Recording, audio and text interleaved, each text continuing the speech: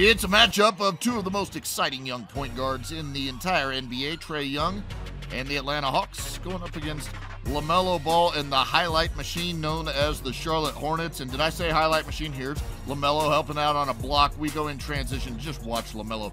Wonderful vision here. Behind the back, lefty pass, getting it over to Mason Plumlee for the jam. But the Hawks up by 2, and they strip the ball from LaMelo. Trae Young gets it up to DeAndre Hunter. He stuffs it home. He had 20 points on the game. Atlanta up 55-44 at the break. Trae Young heating up from deep in this game. Watch him nail the little step back three here. Gets the defense where he wants him and drills that shot. Then great ball movement, and Trae Young left wide open for the deep three. You can't leave him wide open because he's going to knock it down. Then Trae Young, another three-pointer.